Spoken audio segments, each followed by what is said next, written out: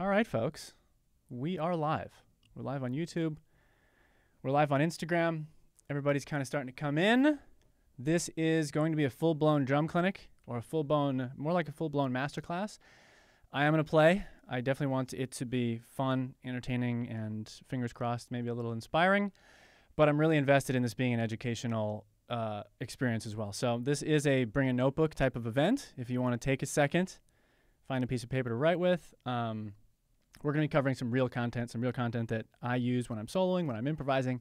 And the point of this clinic is to improve our ability to play drum solos, right? It is called the 3 Tools for Playing Better Drum Solos Masterclass. And these are things that are always going through my head when I'm in the heat of improvisation, to keep my playing focused, to give it structure, and to ultimately make it feel intentional and musical. Now, before we get into this, I'm seeing people commenting everywhere, and that's beautiful. If you are on Instagram, I would strongly encourage you actually jump over to my YouTube channel and watch from there, because I'm going to be posting graphics on the screen that are going to really be important for understanding what I'm talking about with these concepts. And without them, it's going to be pretty hard, because I'm not going to be describing the graphics in great detail, because on YouTube, people will be able to see them. So pop over to YouTube if you can.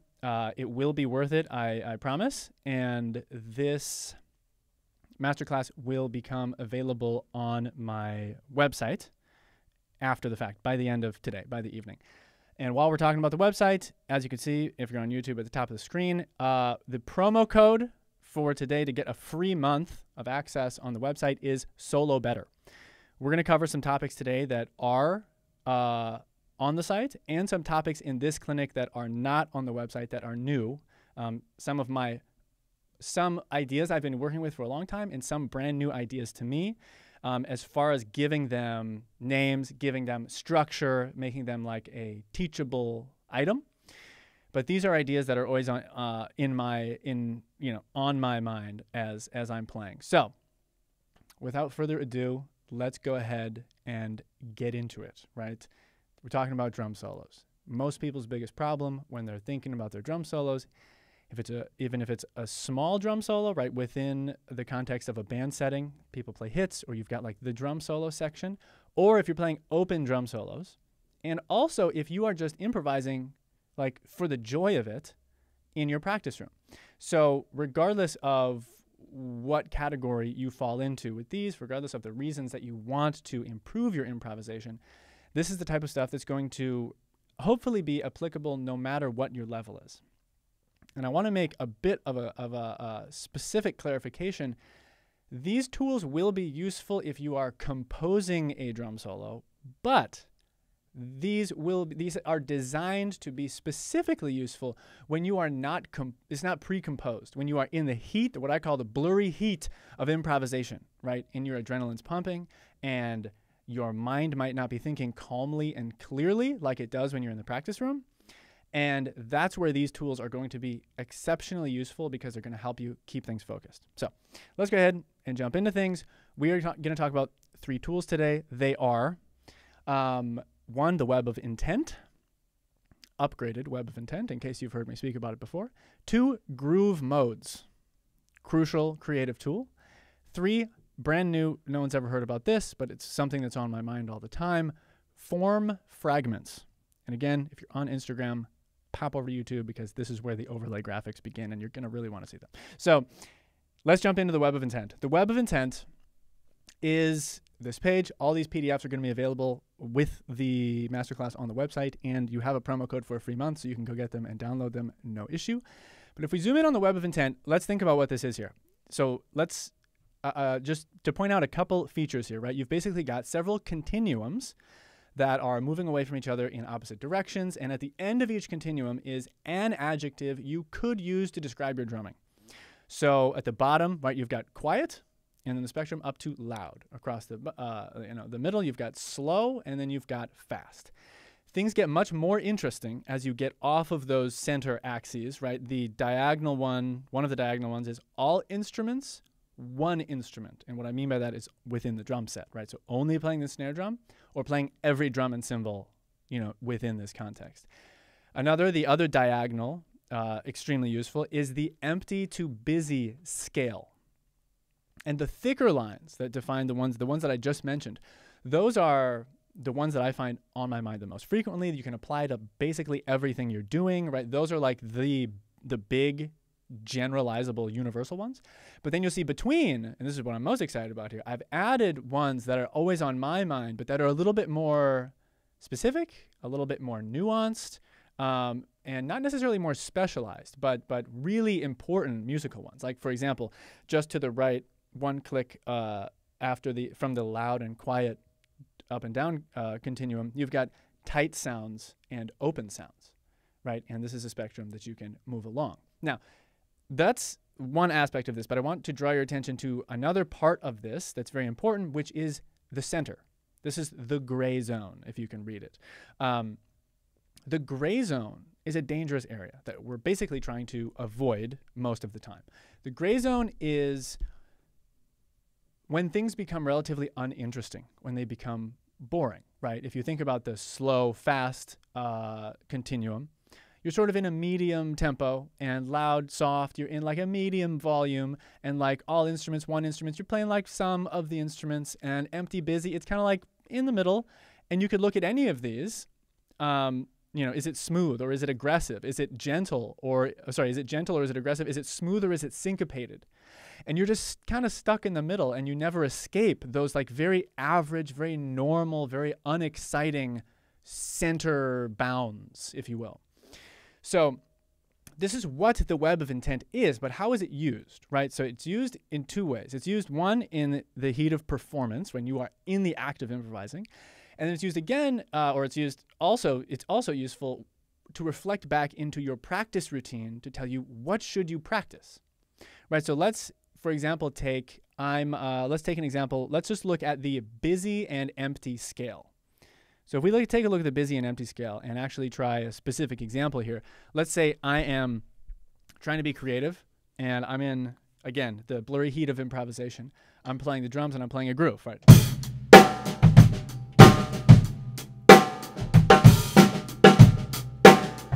Okay.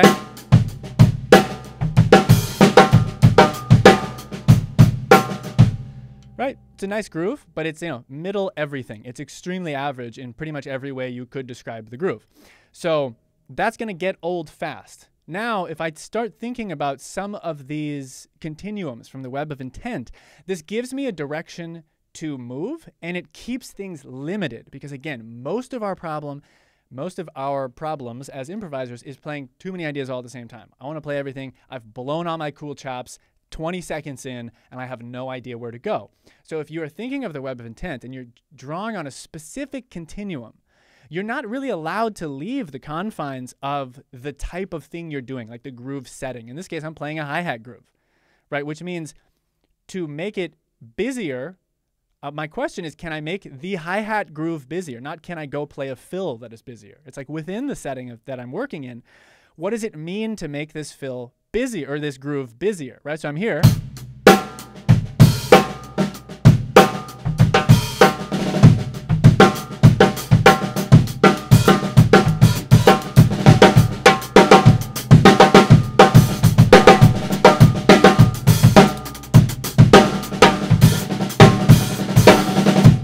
Right? It's getting busier and busier and busier. I'm exploring further along that route, and you can easily see how in a solo, this would be a path that you slowly move along, but you don't only just move along it, you jump back, perhaps the other direction, to create contrast, to create tension and release. Now you've got a specific creative focus, you're locked into a specific drumming setting, and it's your job to stick within those constraints while you try to do some creative work. If I go the other direction, empty is actually more interesting with a groove like this. If I go toward the empty direction, so I'm here and I'll move toward empty.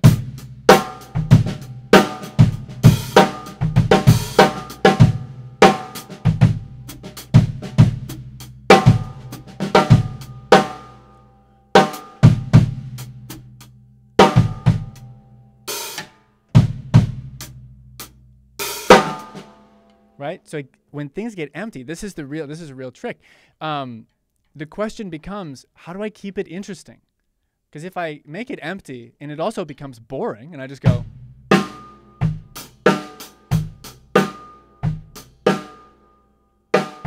right, there's nothing wrong with this, but there's so much more you can do. So what you'll find is when you move toward empty, the placement of the notes becomes so much more important. Right? So you have to really consider, if you've got one note to play in a measure on the kick drum, where are you going to put it? You know, is it going to be on beat 1? Or is it going to be that,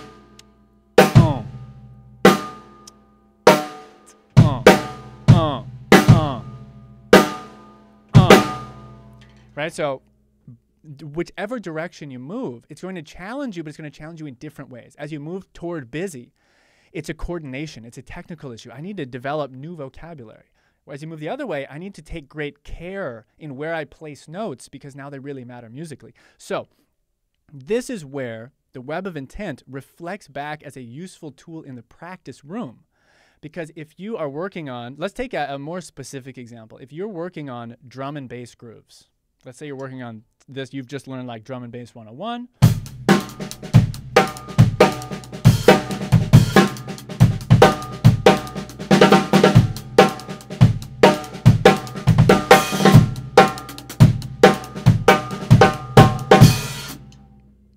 So you just learned that, and you're like, I'm just kind of stuck playing the groove, and I don't know what else to do, right? So this is where the web of intent comes in, and you go, okay, if I wanted to move more busy, can I do that?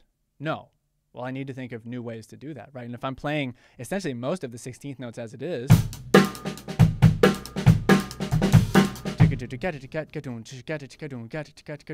it might not be that you need to play more notes, but that the melody needs to be busier. So more kick drums, more snare drum accents, and then you're going.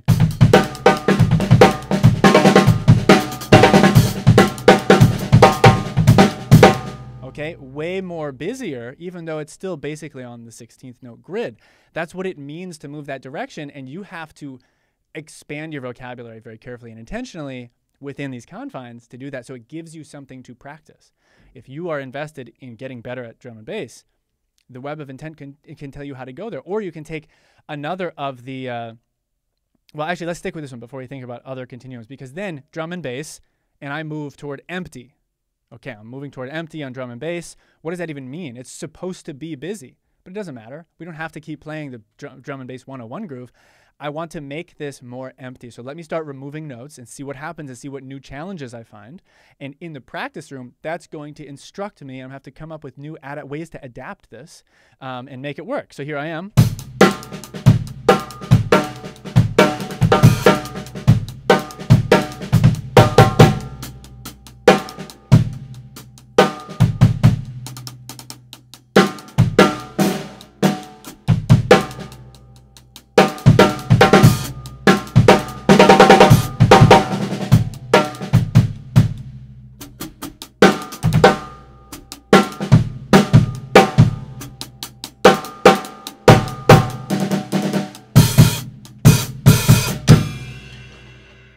Right, so none of that vocabulary would have appeared back in the gray zone, right? Because I'm trying to figure out how to add space, and it's forcing me to do different things. And with that space and with those new ideas, I'm coming up with actual new vocabulary that's actually different. So this is the web of intent. That's how it works. To just mention I'm not going to go through every single one, but to mention a couple of the other continuums that are a little bit less obvious, right? You've got all instruments, one instrument, right? So check out like, I'm gonna solo basically and move from one instrument and add instruments as I go until I'm playing like, you know, octopus, right? Everything at the same time. So this might look like, let me start on just the snare drum, or actually let me start on tom 1. Let's get cool with it here.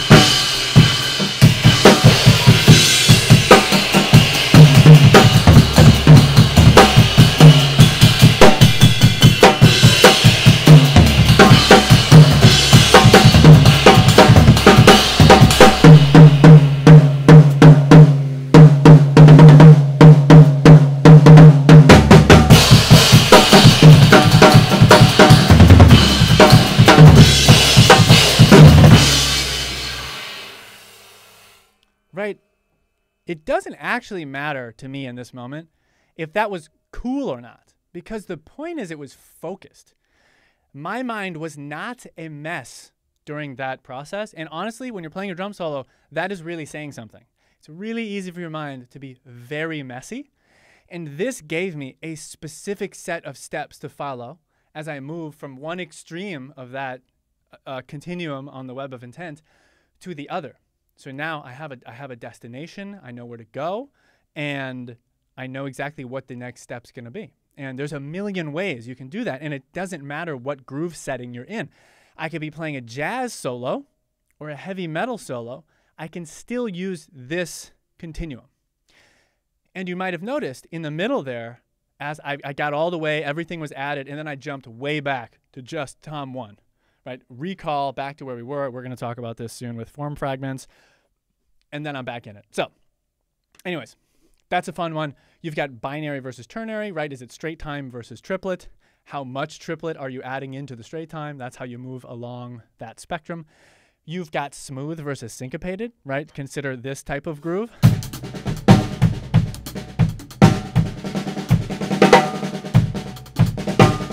Smooth versus syncopated.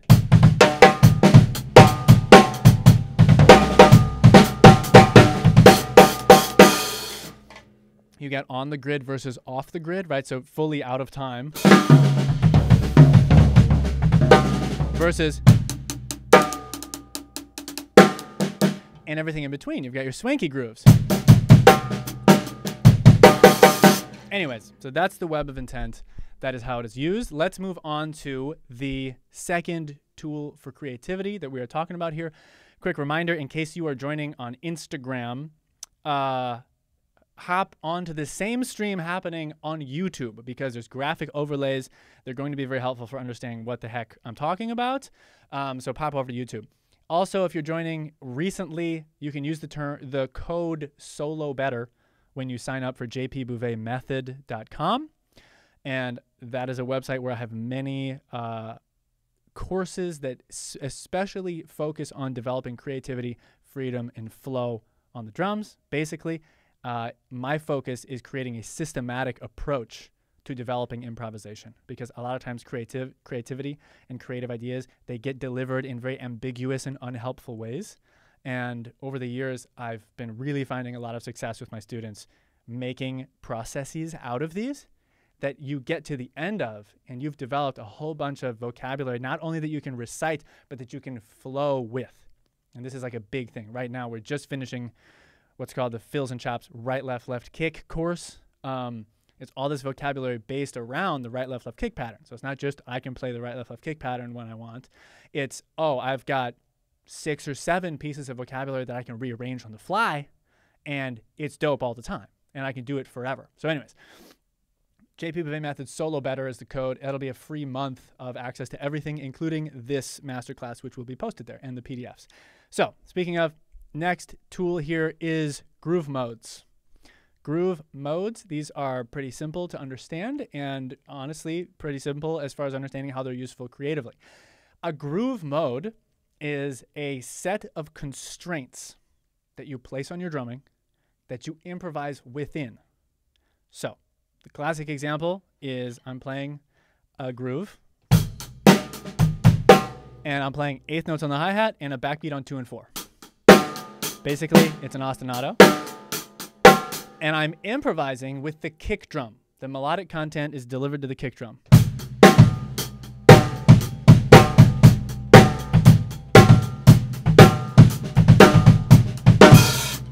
Great. That is one groove mode, but there are an infinite variety of these, right? And the way that you use them creatively is you determine more than one, and you gain the freedom to improvise within each one separately. And then you can move between them strategically. So if we pull up an actual example of this, I think we've got one, yeah, right here. Here's one that builds on, right, so groove mode 1 is what I was just saying. 8th notes on the hi-hat, backbeat on 3, so it's a halftime groove. 1 and 2 and 3 and 4. No ghost notes, and the melody's on the kick drum. Okay.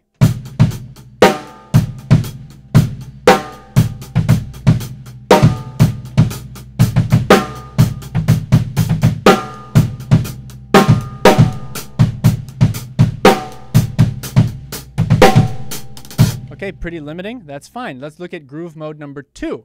Groove mode number 2 is I'm improvising using what I call the 16 invisible rhythms. There's a course on my website that teaches you to develop a bunch of grooves like this.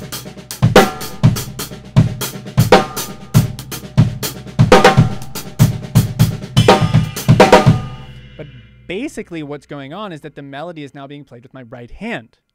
My right hand is improvising with the 16 invisible rhythms. My left hand is playing ghost notes.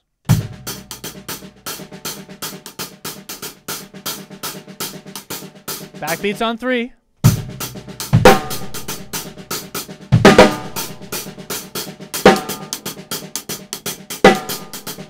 And my kick drum sometimes joins my right hand.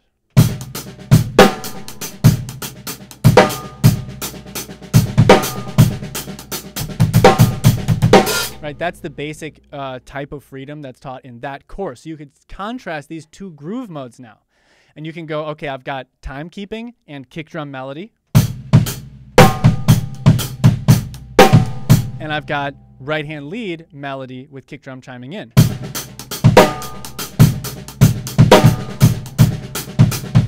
And now you've got, again, focus. This is the key thing, right? Putting the blinders on, adding constraints. That's where creativity thrives. And I'm moving between the two. So now, listen, now that you know exactly what's going on in my mind, I'm going to try to strategically move between these in a way that builds energy, takes away the energy, builds tension, offers release, right? A surprise or not. So here we go.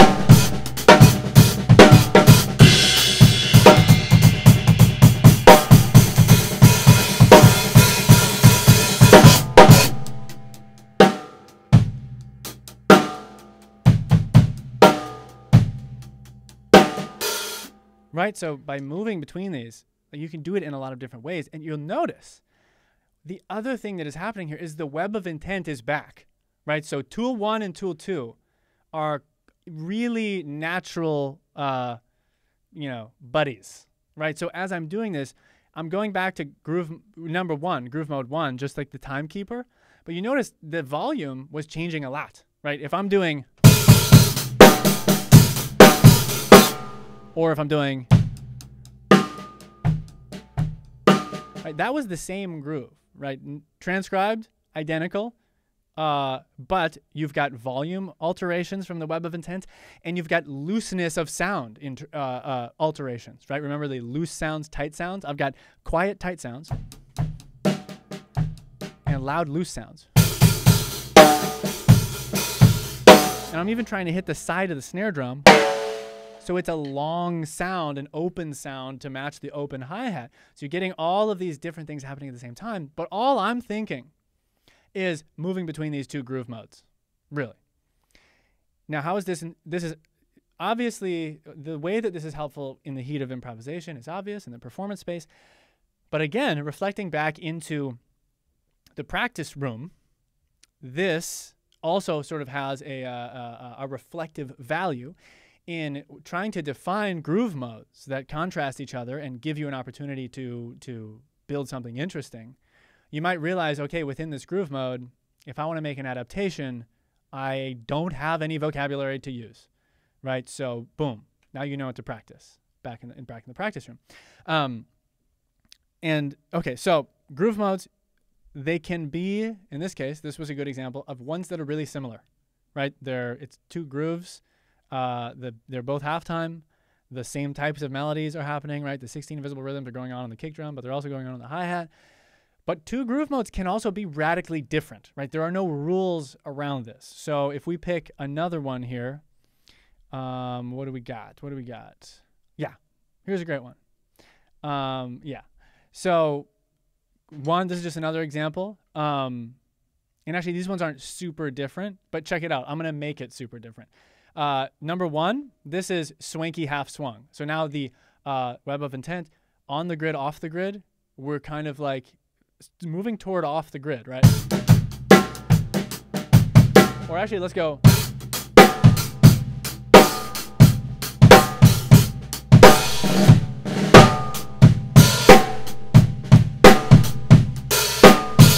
Right, so we're swanky, we're half swung, we're off the grid, but it's in time. Loose open sounds, like you just heard.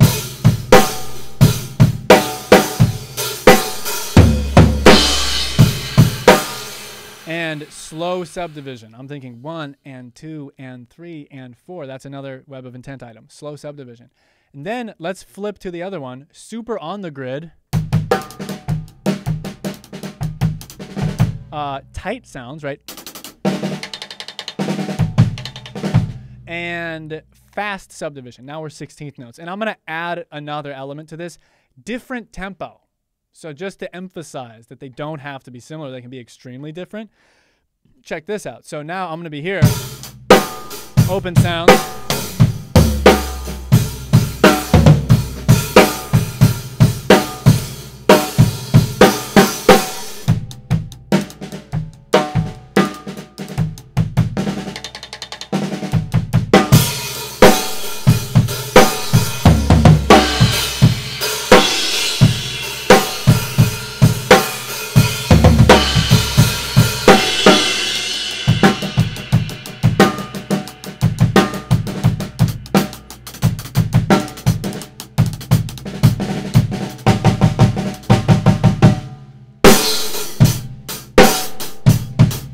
Right, so I'm actually giving myself the freedom to change the tempo when I switch. And this is one of my favorite transitions. I mean, just for the record, playing solos, the time, like you're the captain of the time. If you're doing an open drum solo in like a show, and you've got like, okay, give the drummer some, like, and you're going, right? That's all cool, but you might kind of run out of ideas there. The crowd might actually really love to hear you just go.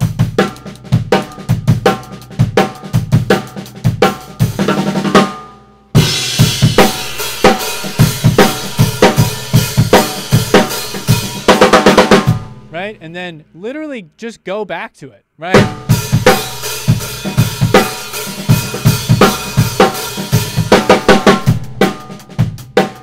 Right? You know the song, you know the tempo, just basically restart it.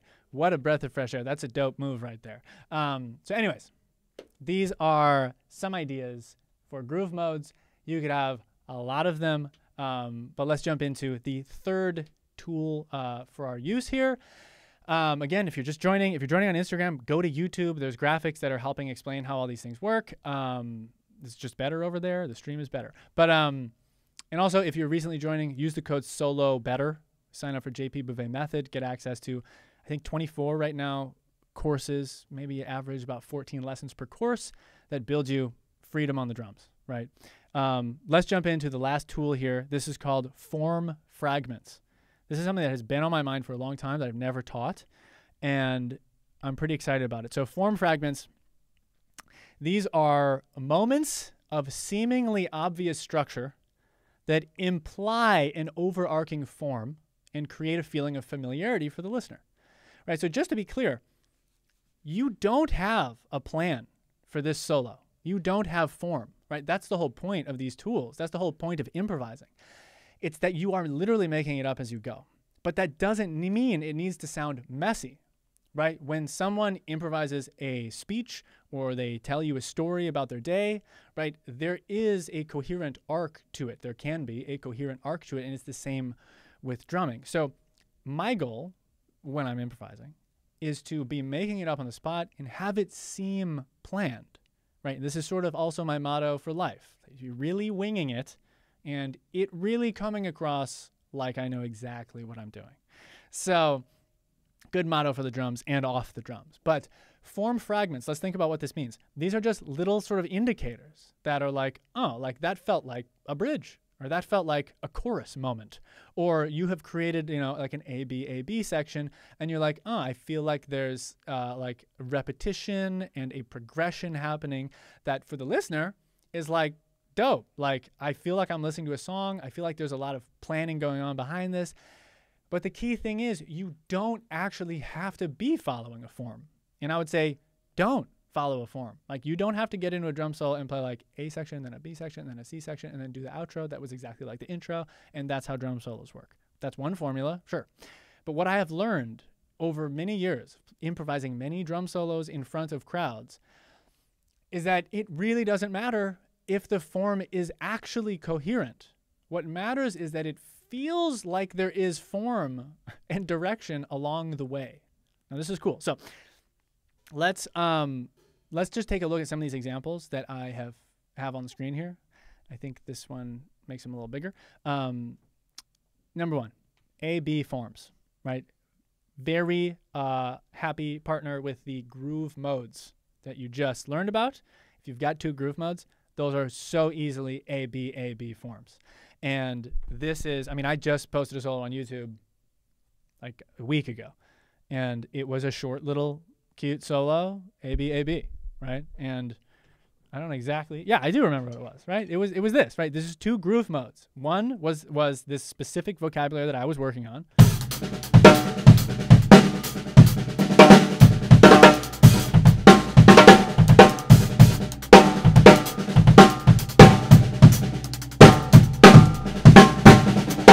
Right, that type of flowy, groove-ish stuff. Flow grooves is what I call them.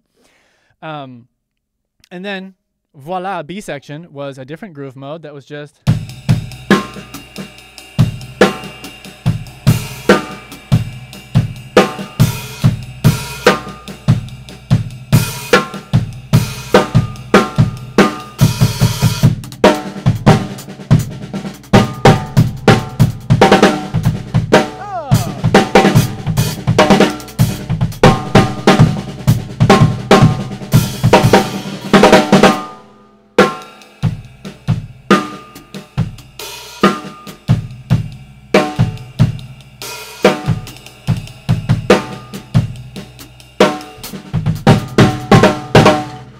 Right, voila, A-B, A landed with the A to put a little button on it, but it feels like a song a little bit now, right? And basically what these form fragments are is we're a lot of the times going to actually take ideas from like song and especially popular music songwriting tricks, right? So that's the first one, A-B. You can do this however you want. You could do an A-A-B-A thing, right? Where you could go, you know, A down on the tom, you're playing a melody down here, and then B up on the high tom.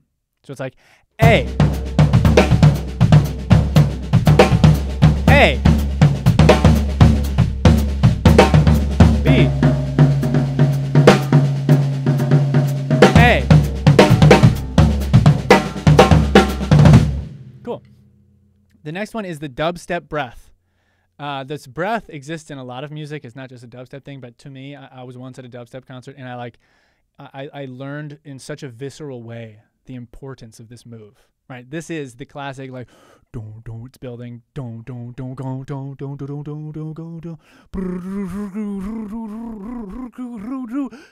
let it drop. Right? It's that moment where the bass finally like lets up for a second. In an actual show, the bass, if you've never been to like an EDM or a dubstep show or something, like the bass is so physical that your body is like literally, your chest cavity is vibrating, that when they give you that moment, oh my God, it literally feels like you're going, and then you're like back in like the next, you know, for the next minute. But that's why they keep every freaking song. They build it up, they give you that moment, and then they let it hit. Let's take that tool. Right, that is a really useful tool, and you could do it in a billion different ways, but maybe you're just going.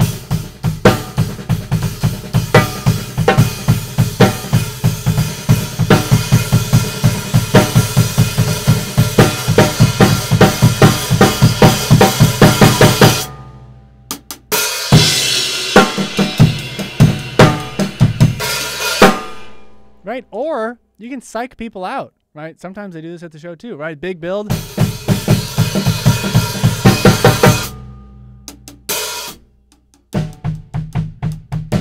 Maybe the build just starts right over. The dubstep breath, very, very nice tool. You can get your cymbal choke on in there. All right. Number 3, the intro, outro. There's a thing in psychology called the primacy and the recency effect. This means that people tend to remember the beginning and the end of things, and it is well demonstrated in many different settings. You can use this to your advantage, and it honestly is kind of it's not quite a cheap trick.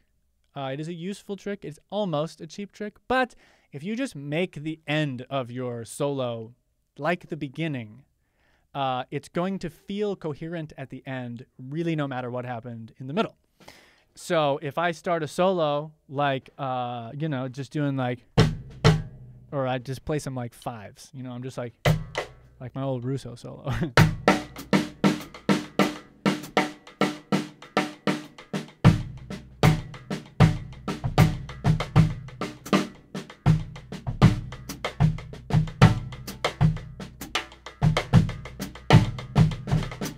Right, and then I do a bunch of stuff. Oh, it's a cat. 2 minutes later, I'm like,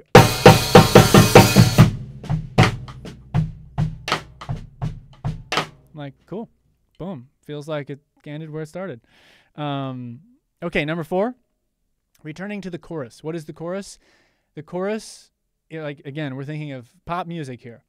In pop music, what's the chorus? I don't know. It's the most familiar part. It just feels like a chorus, right? If I go like, Judy, why didn't you call me yesterday? It sounds like a Red Hot Chili Peppers song. Judy. It sounds like a chorus. Whereas if I go, Judy never called me yesterday, sounds like a verse. You can do that with the drums too. Which one's this?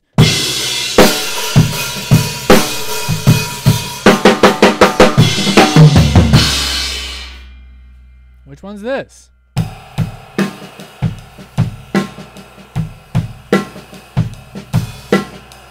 Right, cool. We've got a chorus, we've got a verse, and even check this out. Even if you're doing a bunch of complicated stuff, again, let me remind you, it is okay to do a no transition to a different tempo. So if you're doing all sorts of crazy stuff, and like you're doing that for like minutes,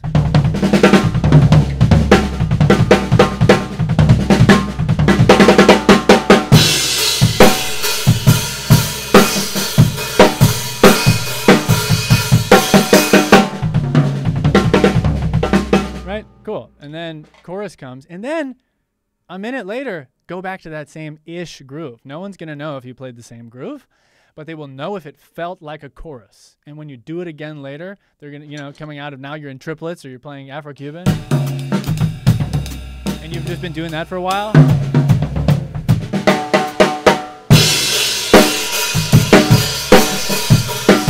And then play the same fill that you played earlier, and boom, feels like there's a chorus. Nice. Take it to the bridge, right? Number 5 on the list here. This would be like a third groove mode that you introduce that is substantially different than the others. And sort of like the most obvious thing that comes to mind for me is if you're like on toms and snare and all this stuff, it would be like, a ride groove, right? Just something that's just like a splash of different flavor. I don't need to demonstrate that. This next one, 6, this is a cool one. One of the easiest ways to differentiate a section or create like a substantial change in energy in a song is to have your bass player stop playing for a whole section. And it really just like, suddenly it feels like, oh, something new is happening. Apparently I'm supposed to listen more closely. That's what it feels like. And you can do the same thing, right? We've got high notes, we've got low notes, as you saw in the Web of Intent. And one thing you can do is keep playing what you were playing, but take the low end out, take the bass out, which is mostly your kick drum and your low tom. So if I'm doing something like this, right?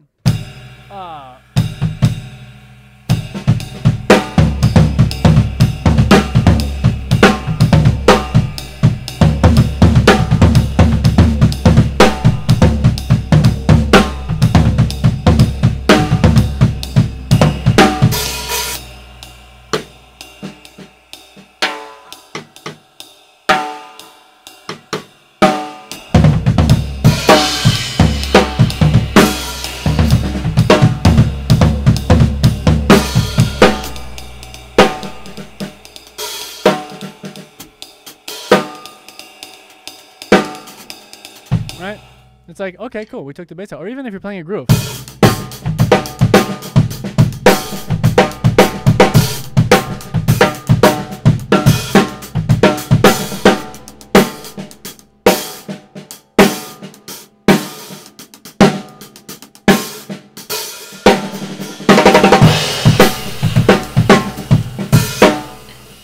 Right? Drop the low, and you can do the same thing with the high end, right? If you're going...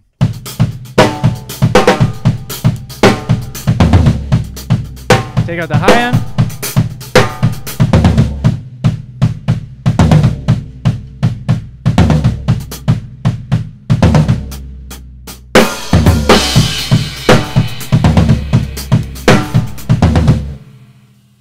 It sounds like a song. You're making it up on the spot. And the last one is the pop music post-chorus. This one, I don't know why I really like this one, but it's just literally adding an extra 2 measures after a section. Right? Usually we're trying to think in 4-bar, 8-bar phrases to keep things super even. It's like feeling very familiar again. But this is a really common tool. I always think of like, there's like a lot of Katy Perry songs, like a lot of that type of pop songs. Like after the chorus, they're like singing right to the end of the chorus.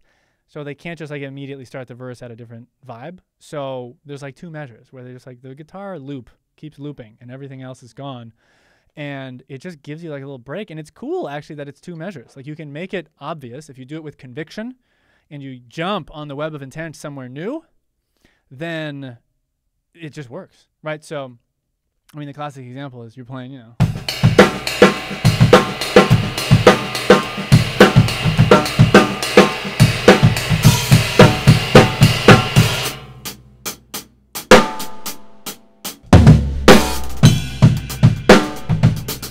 Right? Something like that, but it could be anything. And it just needs to be different, right? It could even be the opposite. Like instead of coming down, you go up. So you're playing kind of a low key thing. You're going, And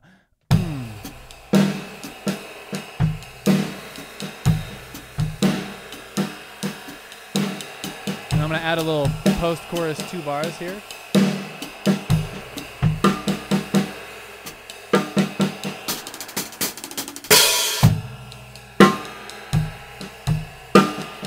Right, okay, we had a little jump. It was something different, and then boom, we're back. Actually, I would switch into a different like groove after that, but you get the idea. So, sweet. That's the third. That is the third tool for creativity that we're talking about today. I would actually, yes. So what I want you to do, I can see the chat coming in here. I'm gonna play a drum solo, but I want you to provide the groove settings, the drumming inspiration, the ideas. So the chat is usually like 20 seconds behind what I'm saying. So I'm going to keep talking, but put in like, you know, a style, a type of drumming, a genre, a song or a band that I might know, although I'm really bad with that kind of stuff. And I will try to construct a solo based on some of the ideas.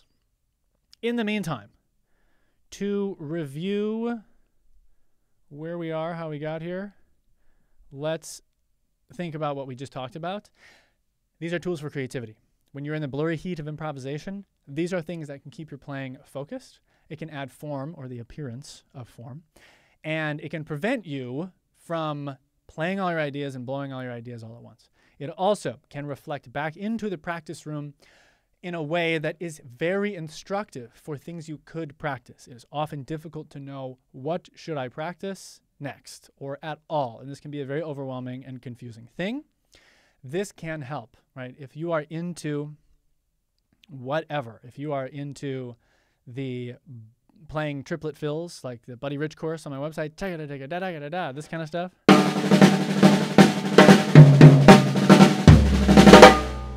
Right? That kind of stuff.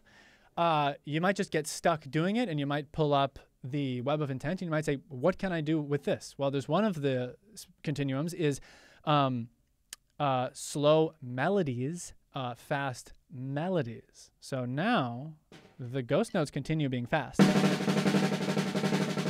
The melodies are slow.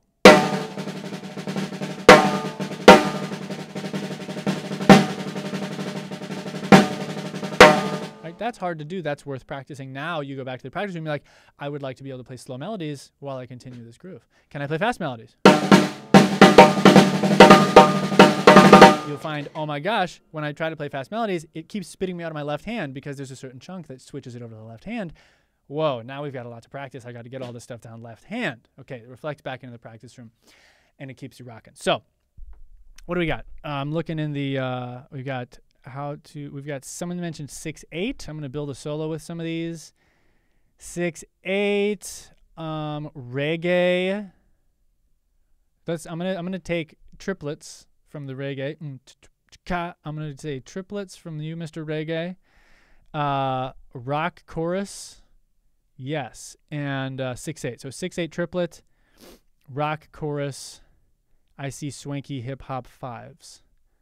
Nice. So we've got triplet 6/8, a rock chorus, and swanky hi-hat stuff. Let's see if we can make some sensible ideas or a sensible solo with these.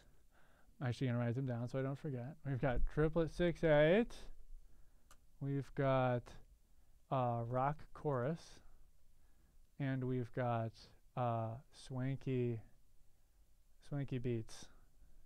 Swanky beats. I'm going to jump into this with absolutely no planning. I'm going to try to use these tools that we just talked about to create form in the moment. I can't promise it will be good, but I can promise that it will be better than if I wasn't using these tools. Okay, I'm going to play you out with this. And again, thanks for being here. This was really fun. And don't forget, there's only 7 days to use the Solo Better promo code. By the end of this week, it won't work anymore. That'll get you a free month to this masterclass stored, a whole course on the Web of Intent, 16 Invisible Rhythms as Grooves course, Buddy Rich Inspired Flow Mode course, Fills and Chops. We just did the right, left, left kick subset course. Tons of stuff going on in there for all levels, including some play-alongs. And you can join the Facebook. Once you join the website, you can join the Facebook subscriber-only Facebook group where we all hang out and do stuff. We have subscriber-only Ask Me Anythings with me every month. And honestly, it's just a really fun time. And if I can't help you get better at the drums, I'll give you your money back. Okay, let's do it. All right. 6/8. Now, the other thing I would like to do is resist the urge strongly to think, I'm on YouTube and Instagram, I have to play fast chaps the whole time. And I'm going to resist that and really try to like give myself the space to really explore these ideas like I would if I wasn't live streaming to YouTube and Instagram. So that is my musical goal for this moment. And let's see where it goes.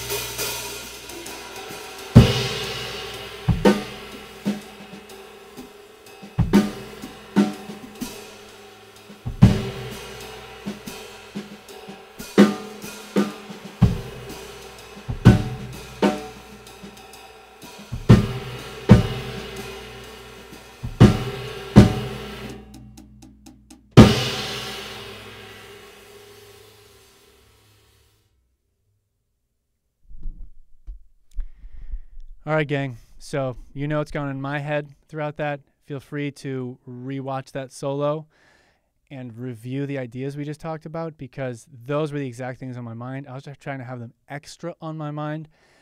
And if I could watch it back with you, I'd be able to more or less describe the exact thoughts that I was thinking.